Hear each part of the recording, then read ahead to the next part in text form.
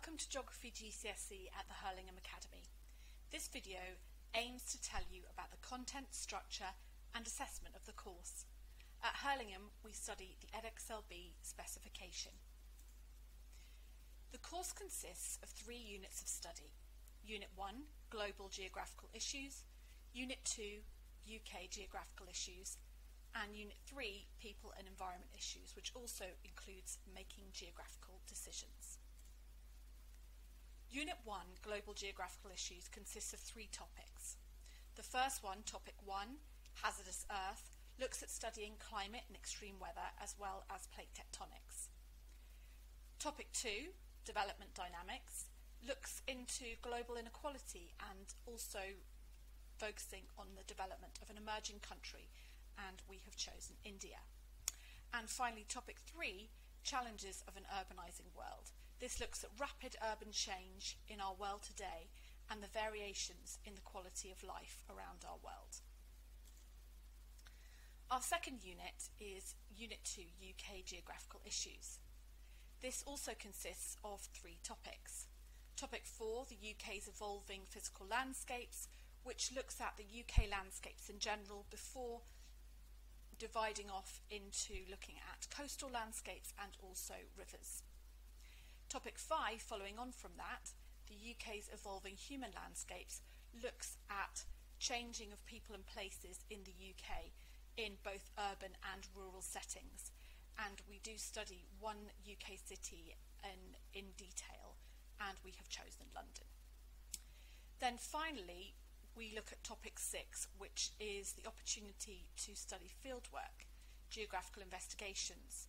This involves going on a residential course of fieldwork to the coast in Essex and also fieldwork closer to home in an urban area local to the school in Parsons Green. The final component is Unit 3, People and Environmental Issues, Making Geographical Decisions. The topics for this are Topic 7, People and the Biosphere, which looks at ecosystems and also how people use resources around our world. Topic 8 looks at forests under threat, with a particular focus on the tropical rainforest biome and the taiga biome. And finally, Topic 9, Consuming Energy Resources, which looks at energy resources in general, as well as the issue of energy security throughout our world.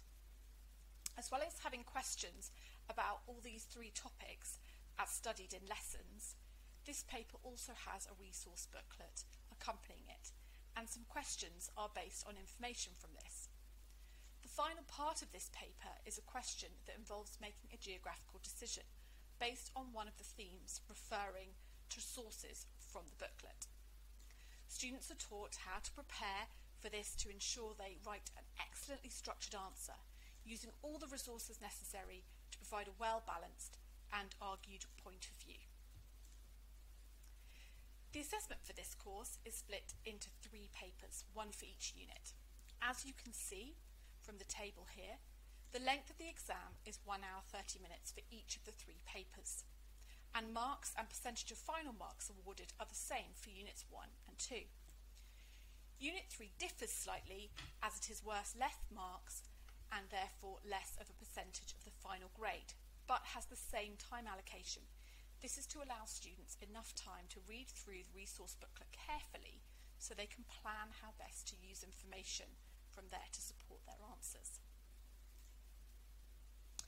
So, Geography GCSE is a really great course with lots of opportunities for learning through reading, writing, fieldwork, discussion and debate, and we really hope that lots of students choose it.